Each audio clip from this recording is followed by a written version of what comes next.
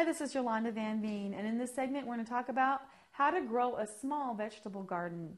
Well, if you live in the city or you have a small property or you just have a balcony and that's all you have to grow things on, you can still grow a beautiful vegetable garden. And I always say less is more. You don't need 20 of the same plants. The idea is to set aside an area, whether you use a kiddie pool with holes in the bottom of it, or use wood and make a big square garden and just break it into little sections. There's many different ways that you can grow vegetables.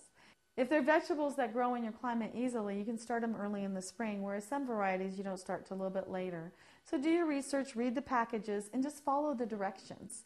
And most vegetables come with are in the seed packet, and it'll tell you right when to plant them.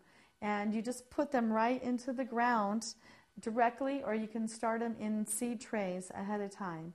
But either way, they'll grow for you really well. And again, by using a combination of vegetables, you'll be very happy. So grow tomatoes with broccoli, and don't forget your Brussels sprouts. And it only takes 1 or 2 plants to have a nice garden.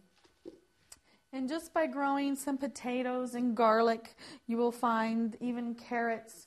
You can come up with nice dinners all summer through fall. And even in a small vegetable garden, you can enjoy the benefits of all of your vegetables all summer through the fall.